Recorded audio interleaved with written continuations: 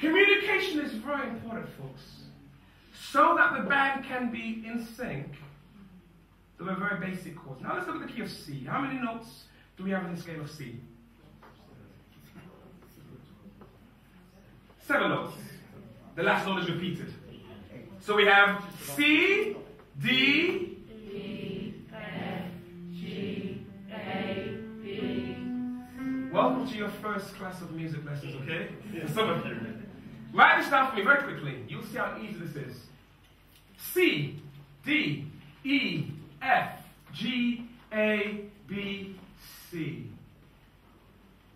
How do you form a very basic chord? You take the first note, third note, and the...